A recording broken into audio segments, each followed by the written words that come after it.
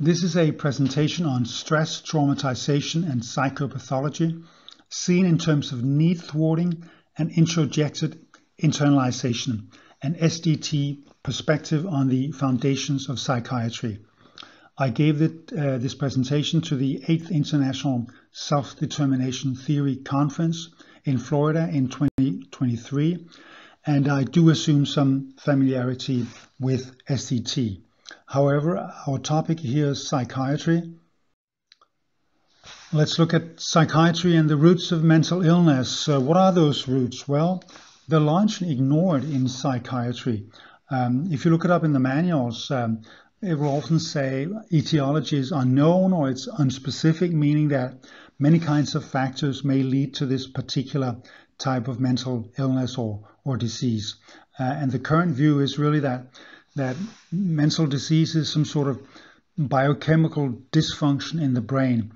The brain usually works well, but then sometimes it doesn't work well, and it has to do with molecules in the brain. And we may be able to treat your mental illness by adding some molecules or some chemical substances, such that treatment end up often merely suppressing symptoms rather than addressing the underlying disease. Because what is that disease really, and how does it develop? That's the big question. Now, if we consider development and ask what is a human development, SDT, we know from SDT that it is assumed here that people have potentials and vulnerabilities. Potentials that things will go great in life, and vulnerabilities that they might not. And those two extremes, if you will, are the same as the bright and dark sides that are mentioned in SDT, the bright and dark sides of the human psyche, where the bright side, well, that's when psychological needs are met, when we experience autonomy and competence and relatedness, and we flourish as human beings. We experience autonomous motivation, and our regulations are autonomous, and events and experiences are well integrated to the self, and we mature and grow as people in that process. Whereas the dark side of the human psyche, that happens when needs are ignored or they're thwarted, and we don't get to experience autonomy and competence and relatedness, and we languish as human beings.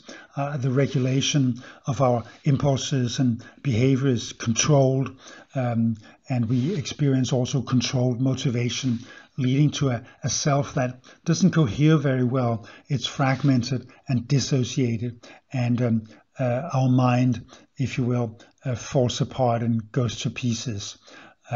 So those are the two sort of extreme trajectories, with, of course, the many shades of gray in between those two.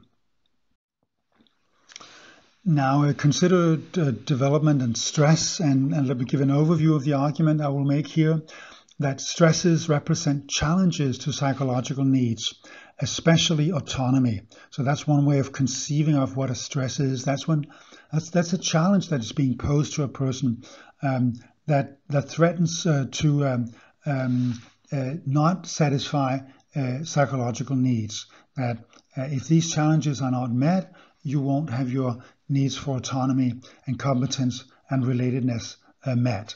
That's one way of looking at stress, because challenges, they must be mastered and integrated to the self. So anytime you meet an obstacle or a challenge in the environment, you try to overcome it, to address it, and to develop the skills necessary actually to deal with it. And if you extend your repertoire, well, that's when you grow and learn and mature as a person, and your self is consolidated. However, this may not be the case if challenges are not mastered. Psychopathology may result, and SDT thus suggests that a focus on the personal history of need, frustration, and introjected internalization, as it's called, is very important. So looking at that personal history, the etiology, if you will, of psychopathology, seen in terms of what is it that a person has been exposed to in the previous life. That's important. So let's look at the stress and the stress response that is covered in much of the research literature.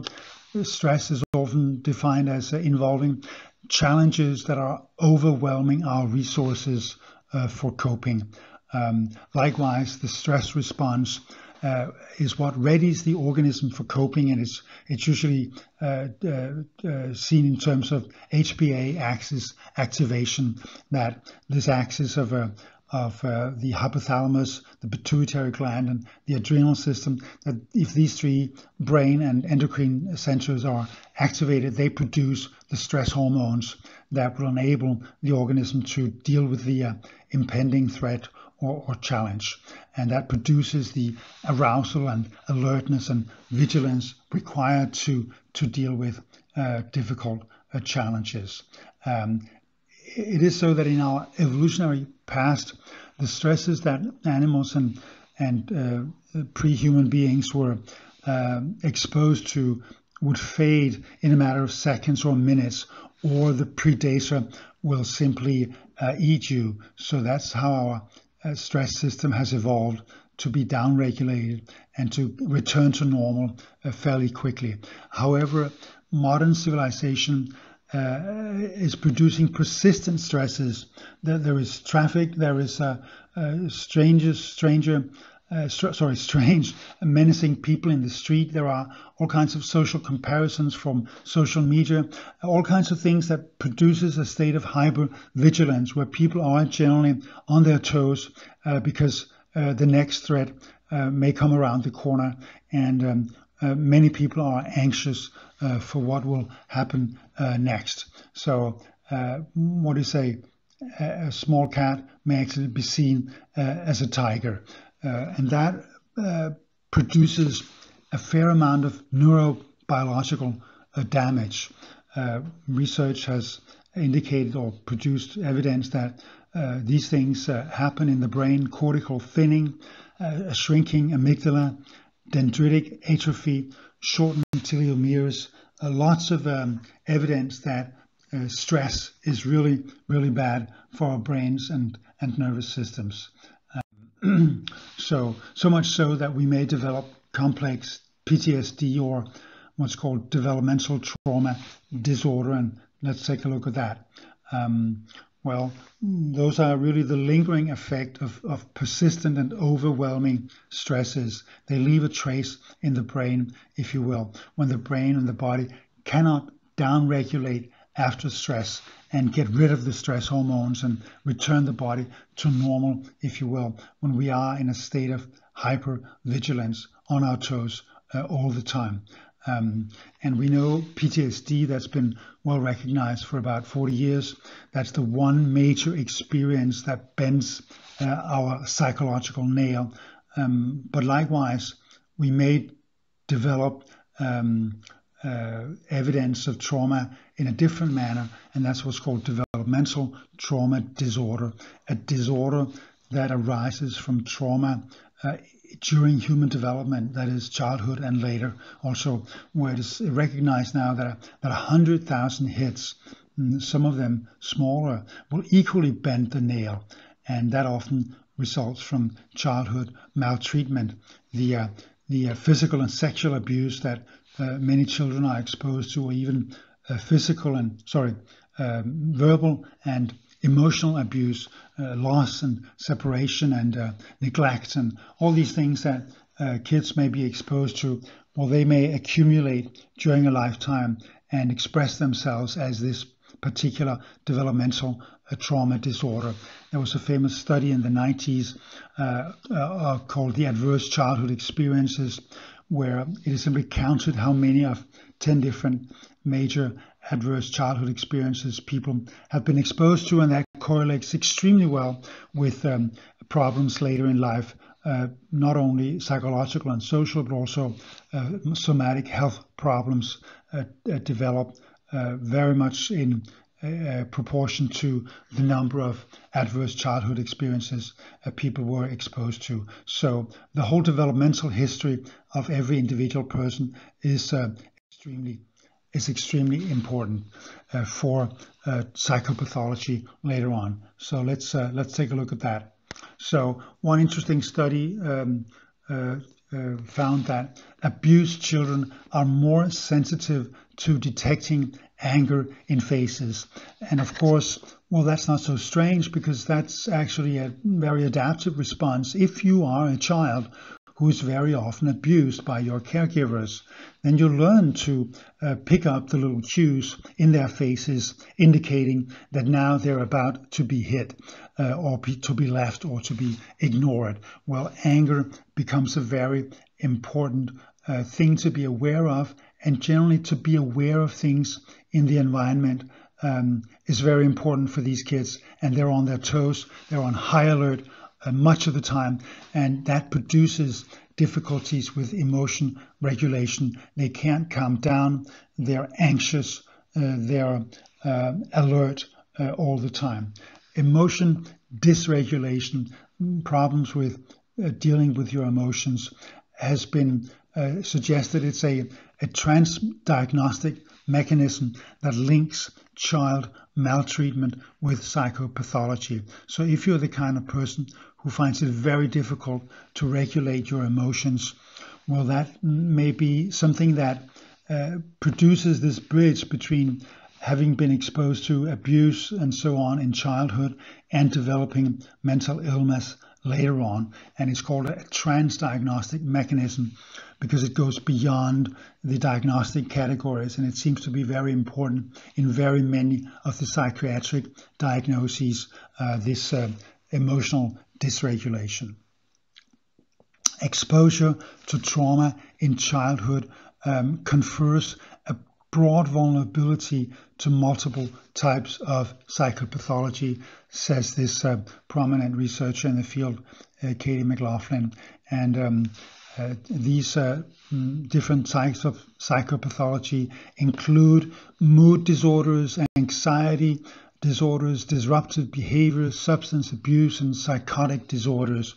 So many kinds of psychopathology are implicated in the results of emotion regulation, which may arise from child maltreatment and adverse experiences in childhood. SDT's perspective now is in terms of needs and integration to the self, as I indicated, that overwhelming stresses and traumatizing experiences, well, they frustrate or thwart psychological needs. That's the perspective from SDT. What's wrong with stresses and trauma? Well, it's the fact that it doesn't provide the satisfaction of the experience for autonomy and competence and relatedness that are so important to human flourishing. So in this view, stresses are challenging experiences that a person needs to internalize. Things need to be absorbed and understood and handled well. And the question now is, are these stresses, are they mastered and harmonized within the self in such a way that the self is transformed in this process and the person grows and learns and develops new skills and a higher repertoire and maturity and psychological maturation? Is that possible? Are these stresses integrated to the self such that they help a person build up a stronger and more stable and flexible and resilient self? Well, then these challenges will lead to mental health. If, on the other hand, the stresses that a person experiences are constantly of the overwhelming, the extremely difficult to master kind, then life's challenges as they're put to that person, fail to integrate. And internalization is introjected rather than integrated. That is, the experiences that such a person is exposed to, the challenges, never become part of the self, but will be introjected, that is, thrown into the person and sit there as fixed ideas, or what mother and father always said I should do, and guilt and shame and introjects that are pushing the self around, and that lead to a great internal conflict, all these voices and a bad conscience and personae that are experienced within the self, because the self does not cohere and is not well integrated. So in a sense, life's experiences remain alien psychic fragments that are not being put together in a self that is actually on top of things and coheres, and this is very much what is associated with mental ill-being, or may even be the essence of mental ill-being, this pile of non-integrated introjects, psychic fragments that fail to cohere during development. So this is SDT's proposal for an etiology for psychiatry, that is, for a perspective on what are the causes of human illness, where does it come from, how does a sum of a butterfly grow and develop. Well, humans seek to master and integrate challenges, and that is, of course, the essence of development, that we can integrate the experiences and challenges that we meet during life. And that may lead to two extremes, either integration and unity, and we associate that with mental health. That's the bright side of human psychology, or it may lead at the other end of the spectrum to fragmentation and dissociation, that is mental ill-being, and that was the dark side of the human psychology. And this is what we often see in modern civilization, where there are so many stresses that lead people to hyper-anxiety and trauma, and maybe eventually to mental illness and psychopathology. So in that sense, psychopathology is normal development gone awry. It's not a mysterious disease that pops up out of nowhere like a machine functions perfectly well for 20 years and suddenly it stops functioning well and we don't understand why. Well, when people are mentally ill, it's a result of a long process that could have gone better but didn't go so well altogether, because every challenge tickles a human vulnerability, and if the challenges are too great, if they're overwhelming, well, then we become extremely vulnerable to ill health and ill mental health. So in this sense, STT's etiology for psychiatry can be summed up like this, that mental ill health grows from frustrated and thwarted needs during development and early life, as well as from introjected internalization of life's challenges and experiences. So mental illness is not some inexplicable dysfunction, but it's a natural, or natural in quotes, it's a natural expression of human vulnerabilities in the life course. Natural in the sense that things don't always go perfectly well during development, that we live in social conditions under economic inequality and oppression maybe, and all kinds of socio-political circumstances that do not afford optimal opportunities for human development. And if people are so stressed and exposed to starvation and abuse and civil war, all kinds of calamities that may impinge on a human person, well, that will of course lead to some kind of ill health and mental illness as well. And of course, the whole purpose of socioeconomic structures and parenting and schooling and so on is to prevent this from happening. So preventing and as well as treating mental illness, what we need to do is to support the needs for autonomy and competence and relatedness, and ensure that the internalization that we're giving kids will lead to the integration of the challenges and experiences that they are exposed to during life, such that they will have a self that coheres, that integrates things, and that is continually transformed in learning and development, and grows up to be a healthy human being that has realized his or her potentials for flourishing. So this was the literature that I cited in my slides. And thank you for your attention. This was Stress, Traumatization, and Psychopathology, seen in terms of need thwarting and introjected internalization, and SDT perspective on the foundations of psychiatry. Thank you.